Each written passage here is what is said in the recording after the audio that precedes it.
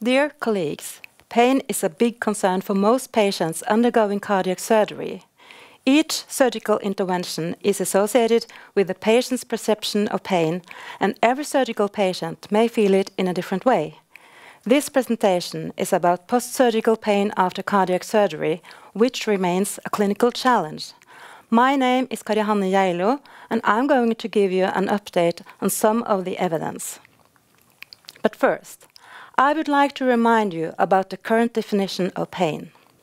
According to the definition from the International Association for the Study of Pain, published in 2020, pain is an unpleasant sensory and emotional experience associated with, or resembling that associated with, actual or potential tissue damage. This definition is expanded by the addition of 6 important keynotes, which are all relevant for post-surgical pain. Pain is always a personal experience. Pain and nociception are different phenomena. Through our life experiences, we learn the concept of pain. A person's report of an experience as pain should be respected. Although pain usually serves an adaptive role, it may have adverse effects on function and social and psychological well-being. Verbal description is only one of several behaviors to express pain. So, holding on to this definition and keynotes, let's move on to post-surgical pain. Post-surgical pain can be acute, subacute, or chronic.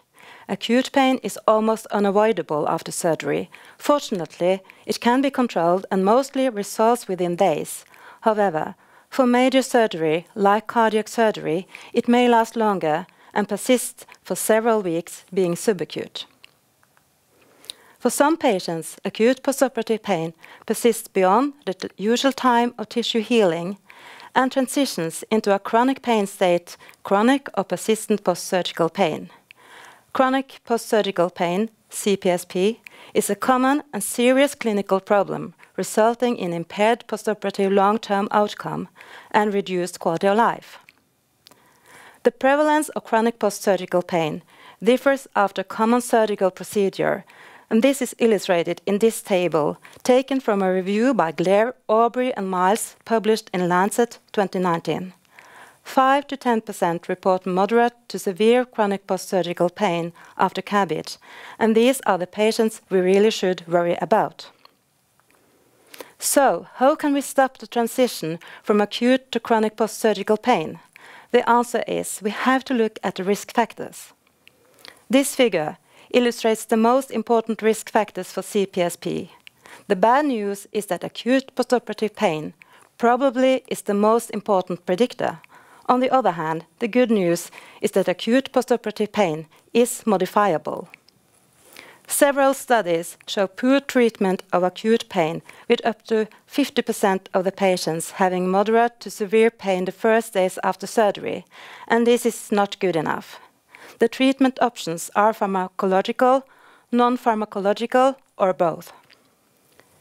The evidence for a multimodal or balanced analgesic approach has been increasing and should include regularly administration of analgesics with different non-opioid agents like NSAIDs and paracetamol.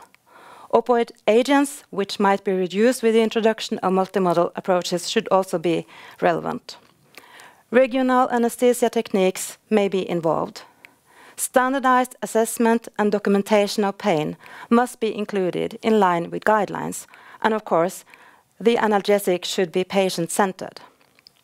After admission, patients are their own pain doctors and should adhere to pain protocols. With reduced length of stay, self-management is therefore increasingly important. And this brings us to non-pharmacological approaches, where patient education is crucial. Patient information and education is essential both before and after surgery. Transitional pain services and pain clinics with multidisciplinary teams may be useful, especially for patients with intense pain and/or high risk for CPSP. Cognitive behavioral therapy, CBT, music and massage are other interventions to reduce pain.